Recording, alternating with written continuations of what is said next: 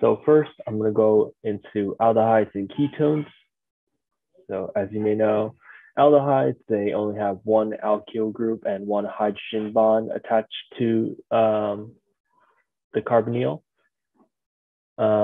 They are always a terminal group, so they're always at the end of the molecule. And when naming them, they have the suffix Al at the end when it's the highest priority functional group in the molecule. So on the bottom right, I just have the general structure of an aldehyde. So as you can see, it has a central carbon that has a carbonyl, so it's double bonded to an oxygen, and then attached to an R group, which is usually an alkyl chain, and then finally a hydrogen as well. And then on the picture below, you can see there's just 5 general aldehydes that you'll commonly see on the MCAT. Some of them have more specific names. So methanol they also refer to it as formaldehyde, ethanol as acetaldehyde, propanol as propanaldehyde, butanol as butyraldehyde, and pentanol as valdealdehyde. So usually the first 4 are the ones that they mostly use, but just be aware that they can have 2 different names to them. And it's helpful to know what the group looks like. So in how they're connected and what group the alkyl group is. So that's aldehydes. And then ketones, they're similar to aldehydes, except they have 2 alkyl groups bonded to them instead of just one, like in aldehydes. So since they have 2 alkyl groups bonded to them, they're never a terminal group. You'll always find them at the center of a molecule. And when it's the highest priority functional group, you'll see the suffix -one at the end in the IUPAC name. So ketones, they look similar, but instead of hydrogen also bonded to the carbonyl and the other alkyl group, it's usually another alkyl group bonded to it. And so for aldehydes and ketones, you'll usually see the prefix oxo when it's not the highest priority functional group. So when there's like carboxylic acid also on the group, when it's not the highest priority functional group, you'll see it referred to as oxo in the IUPAC name. And then they also use the prefix keto for ketones. So for when they're named as substituents, you'll see aldehydes and ketones referred to as oxo. And then also for ketones, they use keto as well. So that's just aldehydes and ketones.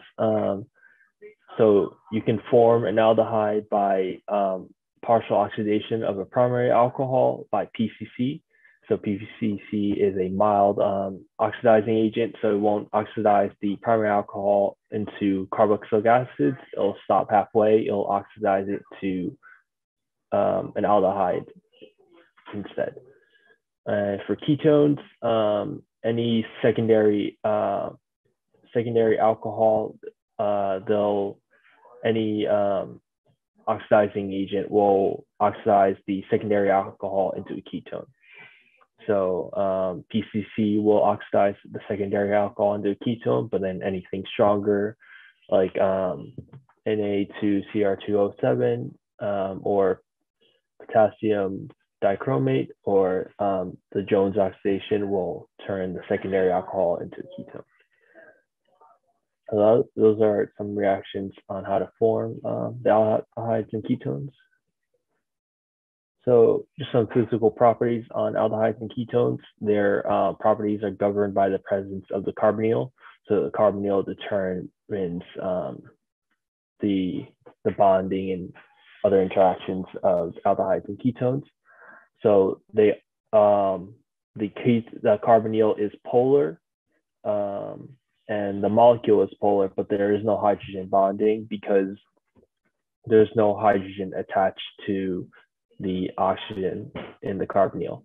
So because there's no hydrogen, there's no hydrogen bonding between aldehydes and ketones or aldehydes and ketones with any other molecule. But the carbonyl, it acts as an electrophile due to the electron withdrawing properties. of the oxygen attached to the carbonyl. So because the oxygen is more electronegative than the carbon, it'll pull more of the electron density to the oxygen as a result, and this causes a partial negative charge on the oxygen and then a partial positive charge on the carbonyl carbon. And this causes the carbonyl carbon to act as an electrophile and interact with nucleophiles that are able to donate electron density. So at the bottom, you can see here, because of the electronegativity of the oxygen, more of the electron density is drawn towards the oxygen, and that results in a partial positive charge on the carbon and partial negative charge on the oxygen. And when reacting, aldehydes are more reactive than ketones just because there's less steric hindrance and less electron donating alkyls. So because of the extra alkyl group in ketones, there's more steric hindrance, and alkyl groups are weakly electron donating, so that causes it to be less effective as an electrophile. On the right, how many ketone groups are in the following molecule? And there were some mixed responses, but the answer is A. So in this molecule, there's a few amide groups, a few esters. They're all trying to confuse you. So there's only one true ketone group, and it's this one right here. So ketones, it consists of a carbonyl and then two alkyl groups attached to it. So this is the only group that has two carbons attached to it. All the other ones, like this one, is technically an ester. This one's an amide. Yeah, so this group right here is this is the only true ketone group in this molecule.